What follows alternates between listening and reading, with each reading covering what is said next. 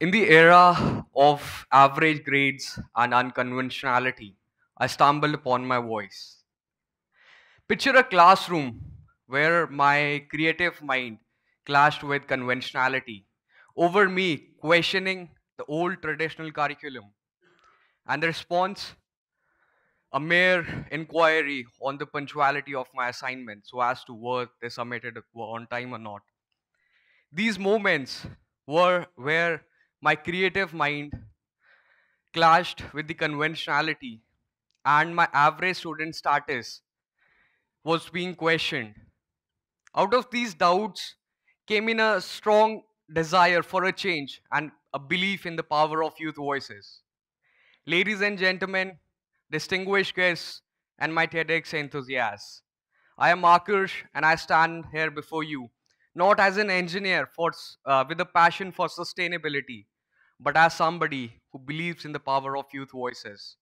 I come from a small town of Solan amidst the beautiful Himalayas in Himachal Pradesh, where my first teachers and mentors were the majestic mountains, the beautiful valleys, and the pristine environment, and which instilled in me the values of innovation, creativity, and a deep respect for nature and a desire to protect it.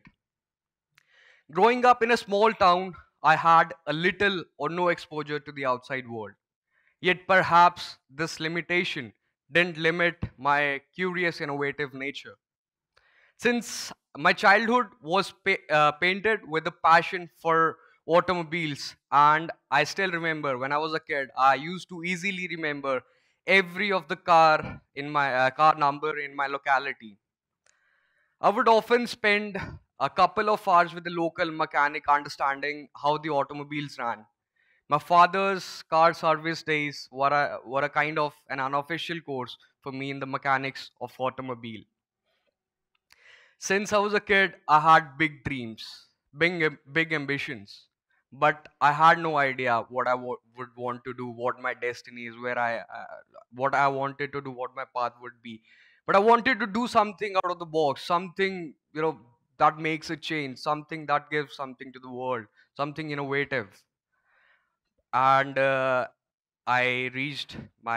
completed my higher education, and I had no idea. Still, I had no idea what I wanted to do. Couple of opinions came in, still no idea. But in the end, I chose BTech in mechanical with a specialization in automobile from Shulin University. It was just for the sake of one word, automobile. But as the time passed, initial few years were very boring. The traditional, theory which I never liked. So it was just that. But out of my curiosity, I got myself engrossed. And finally, there was one day that came. My university was 5 kilometers from my home, and I used to drive. So I sat in my car. I was just going to the university, and eventually I had to stop because the windshield was very dirty. I had to stop. I had to wipe the dirt off the windshield, and I had to I did all of that. I started by okay. I reached the university, and the class was about innovation. How do we bring innovation to the world? So we were talking about necessity is the mother of invention. So we were talking about the problems that we faced in our daily lives. What are the problems? So the problem that I faced was a very small one. Like I had to stop my car, I had to wipe that dirt off, and then I had to move. So what was the solution to this? So I came up with a solution where we sense the water that gets collected on the windshield. We collect it through the veins. There's a motor that's embedded, and through this motor, the water passes through the semi-permeable membrane with a pressure, and the wiper gets filtered. It gets collected in the tank, and we can use it like it gets refueled. So it is eliminating the process of refueling the water. So that, ladies and gentlemen, was my first patent and my entry into the world of the patents and into the world of innovation. I've got 22 patents, out of which 11 have been granted in the Indian Patent Office.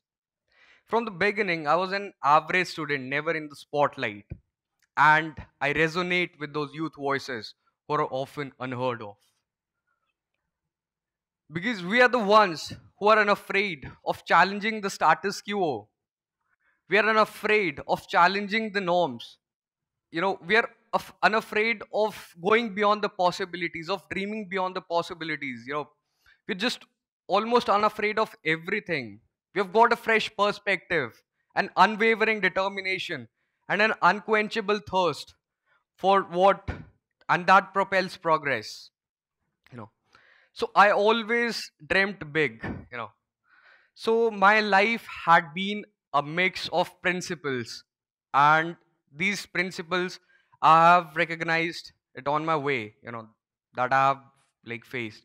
So there are five key principles that I believe that are definitely going to help you and have helped me on my way.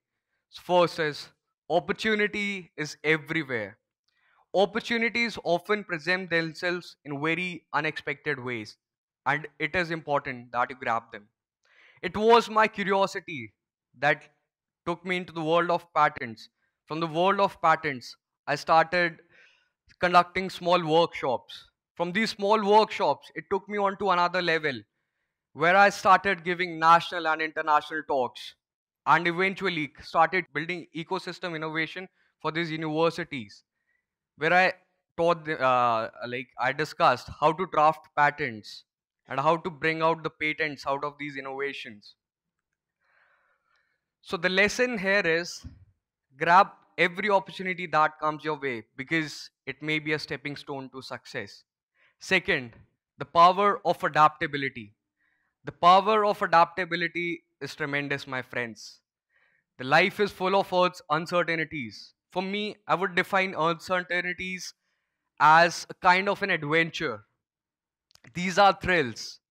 We get a sense of accomplishment. World is changing at a very astonishing pace, and it is essential that we embrace this change. Learn new skills, learn new things, start embracing the change. Get out of your comfort zone. Try to taste different phases of of your life. I've slept in one of the most luxurious hotels to even sleeping in a car in a cold winter night. The power of adaptability is tremendous. Third, dream big, act bold. No dream is too big, no action too bold. When I was a kid, I dreamt big. There was this showroom that I wanted to own, and every time I passed by it, I used to point at it. I would tell my parents that one day I would be owning this showroom.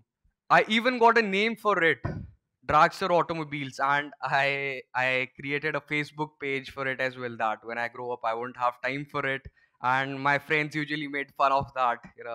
What are you doing? But that never made me embarrassed. That was one of the biggest motivation.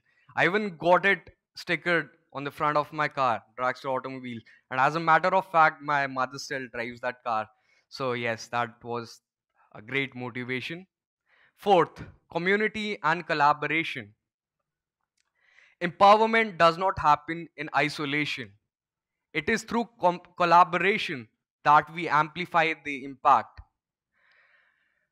I used to discuss my patent ideas with my friends. I even helped them in drafting theirs. Later on, I started conducting small workshops at a very small level, like for 4 or 5 kids. I would teach them like how do we draft it, how do we construct a patent out of scratch. And out of this, it took me to a whole new level where I amplified the impact by almost like 20x, 30x. I started giving these workshops on international level where I even built these innovation ecosystem for these universities, and they started with their patent ecosystem. So that's how we amplify the impact. Surround yourself with like-minded individuals, like who who are passionate like you, who have got voices like you, and who will help you achieve your goals. Fifth, and the most important, never forget your roots. I come from Solon, and my actions are often influenced by the place and the values instilled in me by the place where I come from. My first motivation was to make my parents proud. The basis was to give something back to the community, the mountains, and that has been my motivation since. I would like to quote an example here. Uh, I completed my graduation and I was working, but I was not enjoying that work, so I had to move out of it and I wanted to enter another territory. My background was technical. I wanted to get into the consultancy, the top MNC firms. We call them as the big fours. But I had no networking, no connections, nobody I knew. I was working in these firms. But that never let me down. I just worked hard. I adapted according to what I wanted to be. I learned new skills. You know, I worked day and night. Almost 70% of the people I met in that journey, a journey of 7 to 8 months, they would just criticize me. You're from such and such college, such and such background. You won't get into these top elite firms. You'll have to do your MBA, such things. But I overpowered all of these things. And finally, I worked for PwC. So that is the power of a persistent youth, overcoming hurdles and making waves. We, the youth, are the future of a better world. Our voices, our ideas, and our dreams will shape the world we inherit. Be bold. Bring your ideas with the audacity of a genius so you hold the power to the better world. Back your community. Make your parents proud. Always remember, it isn't just about personal success, but about making the world a better place to be. So let's unite our voices, our ideas, our passions to create a world full of bold visionaries. So thank you, TEDx BHIS Kanpur, for giving me this platform, for sharing my thoughts, my visions for an empowered, sustainable, and a world where we dream audaciously.